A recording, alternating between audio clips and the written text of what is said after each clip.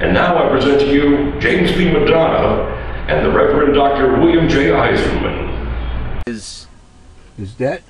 His debt? Well, they know he's going to cut something. He wants to cut something. Of course. Okay? Which would help people. He wants to cut it. I'm not sure what it is right now, but I can assure you it obviously involves the middle class and the poor. And not the rich, of course. That's correct. Yeah.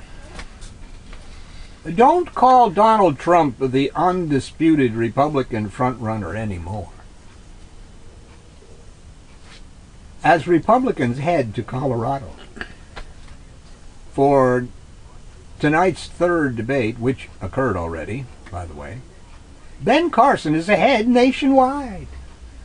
And Ben Carson is totally ridiculous. Donald Trump is much more truthful than Ben Carson. The October 21-25 survey found 26% of Republican primary voters were backing the retired neurosurgeon. That proves just how stupid the teabaggers really are. While the Trump had the support of 22%. The new survey is the first major poll to show Carson overtaking the real estate mogul. Well, could be his soft-spokenness that's winning over people. We know what it is. Rather than content. Oh, race. No. It's race. Religion. That's all it is. Religion? Yeah, but religion is not proven. Well, what the hell do they care? You know, Americans really deserve to be the laughing stock of the world. First of all, I'm totally convinced. His supporters are evangelicals and Baptists, etc. He is a Seventh-day Adventist. That automatically makes these people stark raving mad. It should, because it's all different. You know what I'm saying? They ain't coming from the Bible. See, that's the point. Any one of them. They're all different. They're all cults. Yeah, created by some man or some woman some time ago. Yeah, like Brigham Young with the Mormons, right? Yeah. Claiming that Jesus visited him. And the angel Moroni. Boney Maroney. Boney Maroney came down. Dude does the mashed potato. No, he does the alligator. Remember that? Boney Maroney. Hey, it's perception. Why do they automatically believe Brigham Young's story? Well, they don't. Some people do. That's why we're all not, what the hell are they called now? Mormons. Morons? If we all believed his story, we'd all be morons. I mean, anybody could. This proves that anyone can start a cult. And have.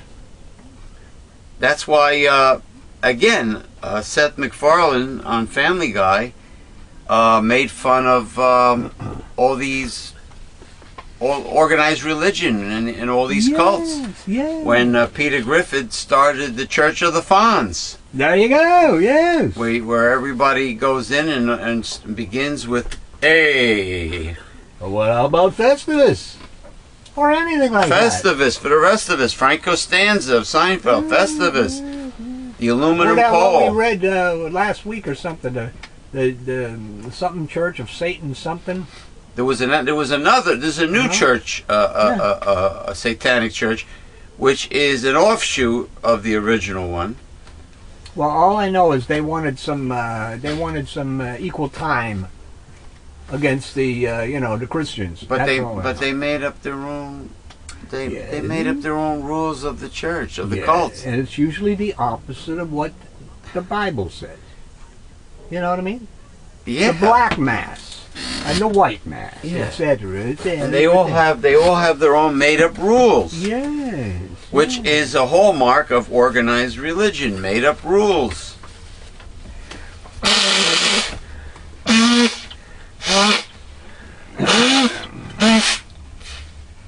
Carson had taken the lead in Iowa polls last week, and Trump continues to have big leads in New Hampshire and South Carolina. Boney Maroney. No one else is close. Third in national poll is Senator Marco Rubio at 8%. Oh, the guy that looks like a The guy that doesn't show up for work. He looks like a ventriloquist dummy. Okay? Mark Rubio. He doesn't like his job. So he doesn't show up to take votes. Bernie Sanders is still doing his job as senator and running. You know, I mean, here's a young kid compared to Bernie Sanders that can't walk and chew gum at the same time. And he wants to be the big guy in the nation. You see? Next, our former Florida governor, Jeb Bush, and former business executive Carly Fiorina. The old horse face. With 7%. The 10 leading Republican contenders will debate for 2 hours starting at 8 p.m. That was the CNBC debate, which just occurred. Who were the moderators for the Republican debate? Second one. That was the one we just had. That was the third one, But, I believe. I mean, CNBC. CNBC also continued to... That's the one they had all the troubles with. They didn't like Right. those three moderators, the woman and the two guys. Right. Now, after that one... They didn't want those questions. After that, has there been another... There will be one on Tuesday. And I wonder who's moderating it. Next week. Rush? Wait a second. This one will be on the Fox Business Channel. Oh. Which I'm not sure right here in Optimum Land which channel it is. Yeah, we're in Optimum Land, yeah. The company, the provider, internet provider and... Correct, yes. The cable provider. Trump had questions about the polls Tuesday. Some of these polls coming out, I don't quite get it. He told MSNBC's Morning Joe, he said he was surprised in Iowa. And the other polls, as you know, in other states are extraordinarily, actually, I would have thought we were doing much better. I think we actually are doing much better. Hey, when a major network has Hillary Clinton light years ahead of Bernie Sanders in the polls, there is a lot to be suspicious of. He also insisted he's not thinking of getting out. I'm in it to the end. I'm in it to the end. He could be buoyed by the finding of the nationwide poll that 7 out of 10 Republican primary voters said it is far too early for them to make a definite decision on a candidate. Yeah, Bernie's got to start getting tough, man. Go right for the jugular vein. No more Mr. Perfect Gentleman. Well, you don't have to go to the jugular vein with Hillary. But these networks are claiming that Yes, Hillary I know. is light years ahead of Bernie Sanders. This is not good. All you have to do is know about her, you know, who she will defend. And what is the problem with black Americans? Don't they know Bernie Sanders marched with the civil rights leaders? Bernie is not as influential as a Democrat that is at the top. The same thing with unions. Unions benefit much more with Bernie Sanders than they will ever do with Hillary the American Clinton. people, as Gary Null says often, they don't get it. If you vote for the third party, they will win. But they don't vote for them because they don't think they're going to win. And there is the problem. That's why Nader only got 250 or 80,000 votes. Nader was the most honest and truthful. Correct. of the whole bunch. You mean when Nader ran with the Green Party? Yes. Yes. That's the problem. They don't want to vote for what they perceive to be a loser.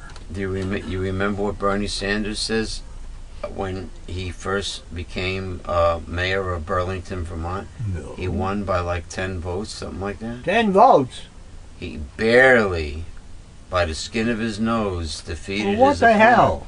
He says he got a lot of flack from the established established politics in Vermont. Mm-hmm. You know, the old two-party system, hands out for the big donations. Well, what would you expect? You know, the officialdom gave him a hard time when he ran for Burlington's mayor. Of course. And just like with Jesse Ventura, he just barely won.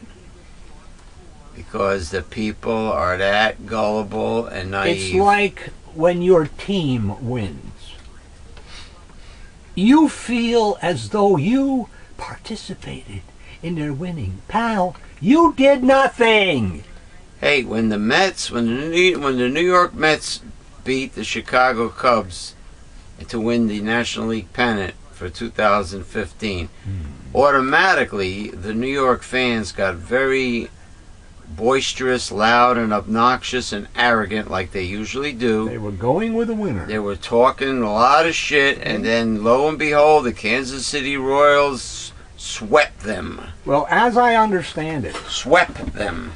During the season, they lost 7 games to the Royals. Yeah. So they were, they weren't anywhere near their ability, obviously. So they were lucky to even get 1 game. Well, they were lucky to win the National League pennant. Yeah, well, they didn't face the Royals yet. But they didn't face the Royals yet. Well, for the World Series, yeah. Yeah, and I mean, well, the same thing with when the Red Sox started the season. They got all these sluggers, all these new players, and all the sports experts says, "Oh, it's going to be the Red Sox this year, baby." Yeah, baby. Everybody was all psyched up, and they fizzled out. You know, it's like, well, with politics, people just don't get it that business as usual, a two-party system,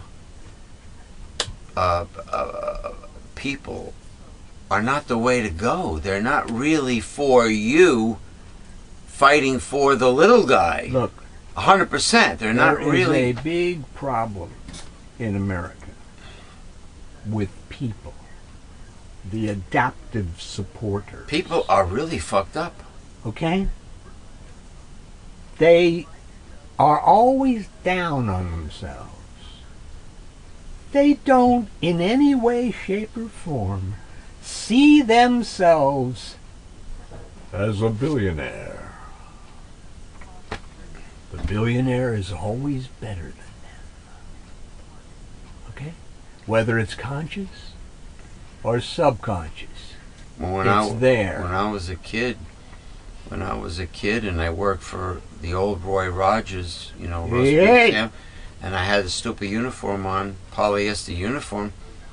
I was, well, I think I was over 18. I was working for them, and all the people that came in for lunch, all the females, customers that came in, good-looking ones that were all dressed up like they work in an office. Nobody would give me the time of day because you were. I worked at Roy Rock. I was a fast food restaurant employee, so I was not worthy. That's correct. Of their acknowledging me. That's correct. You know what I mean? People put you in they pigeonhole you. They put you in a class, in a classification. So even though you have a job, if you're a porter, man, which used to be called janitor in the old days. How about a shoe shiner? and you're working full time doing that, all right, you're working full time, so nobody's going to accuse you of being a lazy bum, but you are a porter, or you're a fast food worker, or Why do you think? Or you work in a factory. You are not going to receive the respect that people that have a college degree work in an office. Why do you think garbage men would rather be seen as sanitation engineers? They make more money than Okay. a lot of people in the office. The people you just mentioned. Yeah. But they're looked down upon. Yes. Elaine from Seinfeld didn't want to date someone because he was a garbage man. Meanwhile, he's in a union. He's making money hand over fist with the benefits and the pension and bada-bee, bada-boo, and the great health care and the coverage. Much better than any of the jabronis that Elaine dated from the office. Uh-huh. But the stigma, he is a sanitation person. He's not, A garbage man. he's low, he's beneath. That's correct. Same thing with a Dunkin' Donuts employee. You're beneath. Elvis Presley sang about it years and years ago. Poor boy, poor boy, poor boy, but I am lonesome and I'm blue. But I could never be a poor boy as long as I got a dolly like you. That's a nice song. But Well, at least the dolly in that song took him on, even though he was a poor boy. See? saw something beyond Yes. his Status. subordinate occupation status. Yeah. So you know damn well that a homeless person Ugh. with college degrees that end up homeless, you know they're even worth less, and they're more invisible as a human being than the fast food worker. But this is how humanity is. They judge you. They stick you in a little pigeonhole. And as long as you stay there, hey, they worship you. But once you get out of that, what's the old saying? Then they love you again, right? No, they don't like you anymore when you're going downhill. When you're going down, be kind the to old- the people yeah. you meet on the way up. Because you're going to meet them on the way down. You meet the same people on the way down. Now, Yes. that's why I say, you know, when I used to be involved with online dating, I would say, love is not about the man's income or what kind of car he drives. Love is not a sales job that with a quota. As long as you produce, people love you. Once you stop producing, people stop loving you. You know what I mean? It is not a sales job with a quota. It does not. It should not determine you as a human being. It should not. Help me out here. It should not judge your worth as a human being. In capitalism, we measure people by their wealth. Monetary possession. Simple as that. Income, monetary possession. Yeah. Simple as that. Correct. You drive a junky car, the people make fun of you. You drive a great car, then people accept you. Your job, this, that, and the other thing. You know, it's really very unfair. You know. And, The rise and durability of Trump and Carson have befuddled the political elites and have become the defining dynamic as they and 8 others take the stage at the Coors Event Center at the University of Colorado in Boulder. That was already, all right, we had that debate, right? Carson plans to take a deliberately gentle approach to his flamboyant foe. Think about it. Parents, children, employees. They don't want a boss or a president who's going to fly off the handle and throw, excuse me, insults at people. Why not? Because of Carson's popularity, some Republicans say Taking him down will require precision and care. I don't think that you need to attack him. You just need to examine him. While he has an awesome bedside manner for a sick patient, you really wouldn't ask a politician to do brain surgery. Would you ask a brain surgeon to fix the country?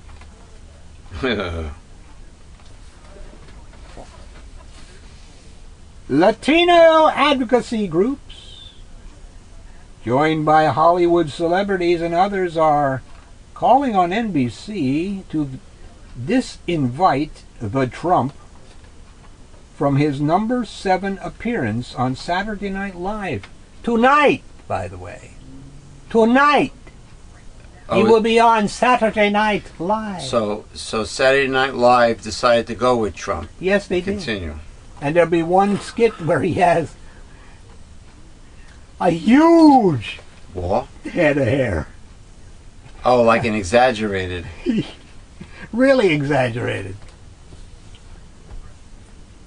Somebody, the other day, I heard him say that they referred to his hair as having a fox on top of his head. Oh, yeah, that was stand-up comedy, and Trump did not smile or laugh. Yeah, he's sitting in the audience, man. He didn't say, oh, yeah. That was Seth MacFarlane. No, it was somebody else. It was he was roasting him, you know. And Obama was sitting right there. He was on the dais, yeah. And Obama was cracking up about the fox on his head. We are appalled that you would enable Trump's hateful speech for nothing more than a ratings ploy. The National Hispanic Leadership Agenda said in a letter to SNL. Executive producer Lorne Michaels. Another factor in the growing outcry may be that it is exceptionally rare for an active presidential candidate to host the show. Presidential and vice presidential candidate cameos have long been woven into the fabric of SNL, but the last time a candidate hosted amid an active campaign was Democratic long shot Al Sharpton in December 2003. Trump has his facts wrong when he claims he pressured Ford Motor Company into scrapping plans to build a plant in Mexico. Ford's chief executive said on Tuesday. Facts are stubborn things, and at Ford we are proud of the facts. Mark Field said, unfortunately, we suspect the facts are getting lost in the politics. Trump tweeted on Sunday that because of his constant criticism, Ford had decided to cancel plans to build a plant in Mexico. Field said Ford's decision to move heavy truck production from Mexico to Ohio was made in 2011. Hundreds of students, parents, and other concerned residents of the Sioux City, Iowa, protested Trump's appearance at a local high school, saying the GOP presidential candidate's rhetoric about immigrants violates the school's anti-bullying policy. Organizer Ishmael Valadez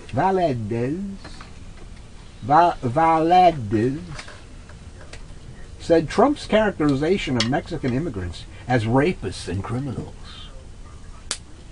should have led school officials to bar him from speaking at the West Side High School. Yeah. Well, you're talking about Republicans, so you shouldn't be too shocked. With any of them. Valadez said that as many as 500 protesters gathered outside the school ahead of Trump's appearance on Tuesday evening. Sioux City Schools officials said the event is not school-sponsored. Do you think maybe the media is not targeting and focusing on Ben Carson's many lies because he's black? Well, they are targeting in on some of the lawyers right now. CNN is, and the trouble is he is dismissing them, and he is blaming the media for witch hunting him. Oh, like they all cried during the last debate, MSNBC debate. I mean, CNBC. CNBC debate. They're picking on the Republicans. They're targeting us. But the point is, his statements on archaeology and history and religion are all unfounded and nonsense. That is correct. And some of them are lies. And his background. Outright lies. And his credentials, like what with the West Point. And that doesn't even go to his issue. His defense of his religious ideas as coming from the Bible. Because they don't. Religious ideas are just an opinion. It's just a perception. It's not proven. Well, they keep saying they come from the Bible. But if you lie about your background, now that's proven. Well, he's even saying that those people don't know what they're talking about. Not if you could prove it. Out of 10 people, one person said that, maybe, you know, he says what he says was true or whatever. The other 9 say it wasn't. Maybe? You research it and you prove it. What do you mean, maybe? Well, he's just agreeing with the guy. Oh, boy. Instead of making a big deal out of it. How are we doing on time? We're ended. Done. Oh, yeah. We are done. Oh, yeah. Time sure flies when you're having a great show. Very invigorating indeed. Thank you for joining us for this week's Progressive Discussions. This, of course, is the end of the last video segment. Now that we have to present our shows in parts. And I will try my best to end every video segment with William Hamilton Morrow III's promo. I will see if I could be done. If it could be done, great. So we'll see you next time. I'd say I'm going to give it a dozen bells for a very smooth, well done show.